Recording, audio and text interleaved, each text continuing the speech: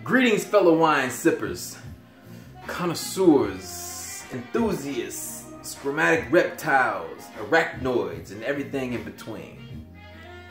My Life in the Sunshine. This is Boney James remix.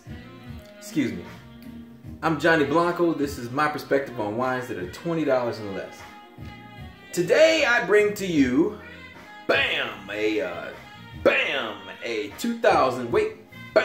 a 2015 Pinot Noir by Gott. Now, even though I am going to give this a thumbs up, I have a little bit of shade I want to throw this way. Gott happens to be a California wine, but when I pour this wine and I taste it, or I see it first, I can tell that the grapes are not a California grape. I think this is a Oregon grape. I think it also has a Malbec blend to it because of the structure and some of the firmness of the smells. The legs are fantastic. And I smell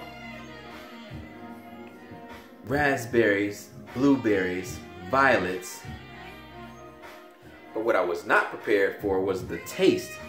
The taste was also a tart cherry taste, which, because of the Malbec blend, I think it makes this a tolerable wine for me. If you do not like tart cherry, this will not be for you.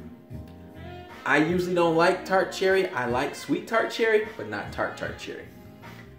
This wine also has some sort of a fullness to it. It has a roar to it that gets you in the mood fast. I would suggest this wine with definitely with possibly some fish, possibly lean meat. This wine is on my good list. Cheers.